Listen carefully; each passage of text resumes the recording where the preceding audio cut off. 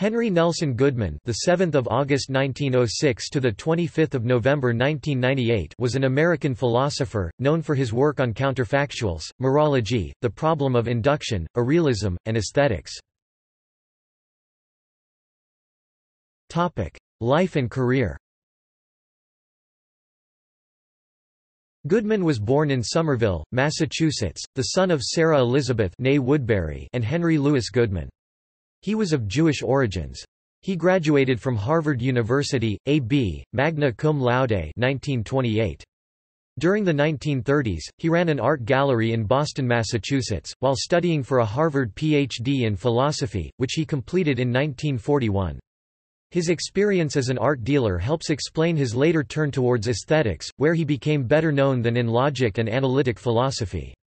During World War II, he served as a psychologist in the U.S. Army. He taught at the University of Pennsylvania, 1946 to 1964, where his students included Noam Chomsky, Sidney Morgenbesser, Stephen Stich, and Hilary Putnam.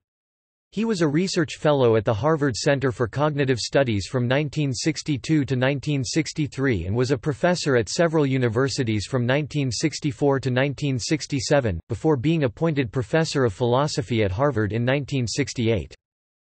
In 1967, at the Harvard Graduate School of Education, he was the founding director of Harvard Project Zero, a basic research project in artistic cognition and artistic education. He remained the director for 4 years and served as an informal advisor for many years thereafter. Goodman died in Needham, Massachusetts. Topic: Philosophical work. Topic: Induction and Grue. In his book Fact, Fiction, and Forecast, Goodman introduced the new riddle of induction, so called by analogy with Hume's classical problem of induction. He accepted Hume's observation that inductive reasoning, i.e. inferring from past experience about events in the future, was based solely on human habit and regularities to which our day-to-day existence has accustomed us. Goodman argued, however, that Hume overlooked the fact that some regularities establish habits. A given piece of copper conducting electricity increases the credibility of statements asserting that other pieces of copper conduct electricity, while some do not. The fact that a given man in a room is a third son does not increase the credibility of statements asserting that other men in this room are third sons. How then can we differentiate between regularities or hypotheses that construe law-like statements from those that are contingent or based upon accidental generality? Hempel's confirmation theory argued that the solution is to differentiate between hypotheses, which apply to all things of a certain class, and evidence statements, which apply to only one thing.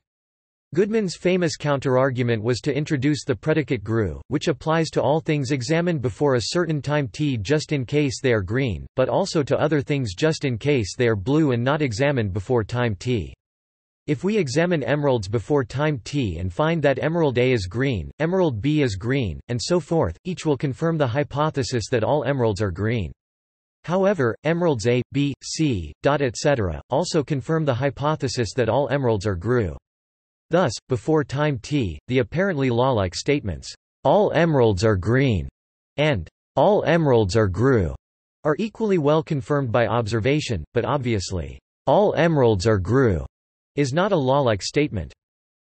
Goodman's example showed that the difficulty in determining what constitutes law-like statements is far greater than previously thought, and that once again we find ourselves facing the initial dilemma that anything can confirm anything. Nominalism and morology. Goodman, along with Stanislaw Lesniewski, is the founder of the contemporary variant of nominalism, which argues that philosophy, logic, and mathematics should dispense with set theory.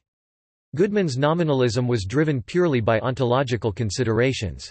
After a long and difficult 1947 paper co-authored with W. V. O. Quine, Goodman ceased to trouble himself with finding a way to reconstruct mathematics while dispensing with set theory, discredited as sole foundations of mathematics as of 1913 Russell and Whitehead, in Principia Mathematica. The program of David Hilbert to reconstruct it from logical axioms was proven futile in 1936 by Gödel, because of this and other failures of seemingly fruitful lines of research. Quine soon came to believe that such a reconstruction was impossible, but Goodman's pen colleague Richard Milton Martin argued otherwise, writing a number of papers suggesting ways forward. According to Thomas Tymoczko's afterword in New Directions in the Philosophy of Mathematics, Quine had urged that we abandon ad hoc devices distinguishing mathematics from science and just accept the resulting assimilation, putting the key burden on the theories networks of sentences that we accept, not on the individual sentences whose significance can change dramatically depending on their theoretical context.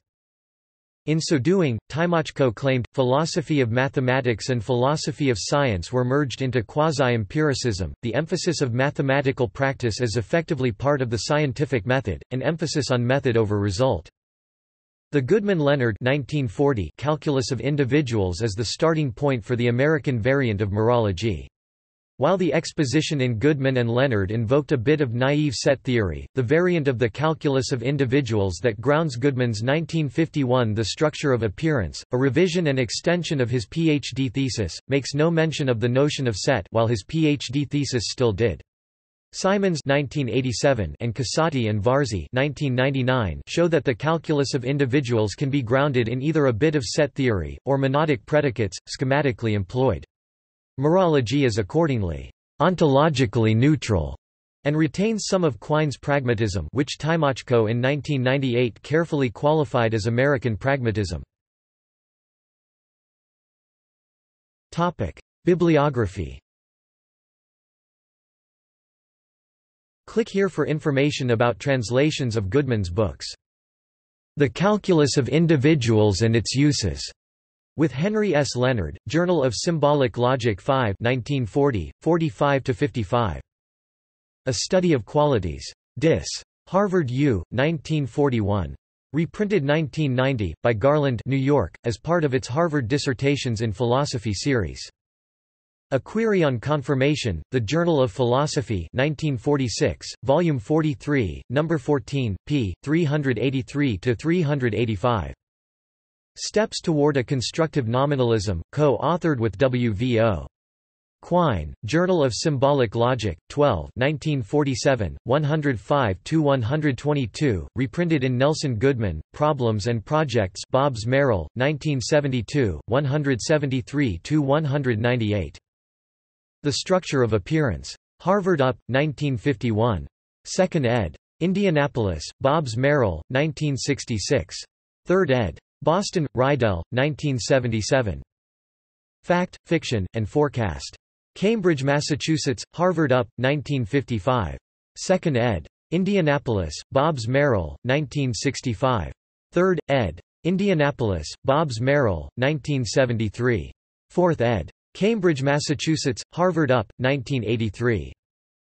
Languages of Art, An Approach to a Theory of Symbols. Indianapolis, Bobbs Merrill, 1968. 2nd ed. Indianapolis, Hackett, 1976. Based on his 1960–61 John Locke Lectures. Problems and Projects. Indianapolis, Bobbs Merrill, 1972. Currently unavailable. Basic Abilities Required for Understanding and Creation in the Arts, Final Report with David Perkins, Howard Gardner, and the assistance of Jean Bamberger et al. Cambridge, Harvard University, Graduate School of Education, Project No. 90283, Grant No. OEGO 9-310283-3721-010, 1972. Ways of Worldmaking. Indianapolis, Hackett, 1978. ISBN 0915144522, paperback ISBN 0915144514 of Mind and Other Matters. Cambridge, Massachusetts, Harvard Up, 1984. Reconceptions in Philosophy and Other Arts and Sciences with Catherine Elgin. Indianapolis, Hackett, London, Routledge, 1988. Paperback edition, London, Routledge, Indianapolis, Hackett, 1990. See also American philosophy. List of American philosophers. Notes. References. Casati, R., and Varzi, A., 1999. Parts and Places, The Structures of Spatial Representation. MIT Press.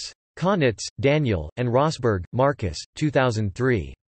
Nelson Goodman. Chesham, Acumen and Montreal, McGill Queen's University Press.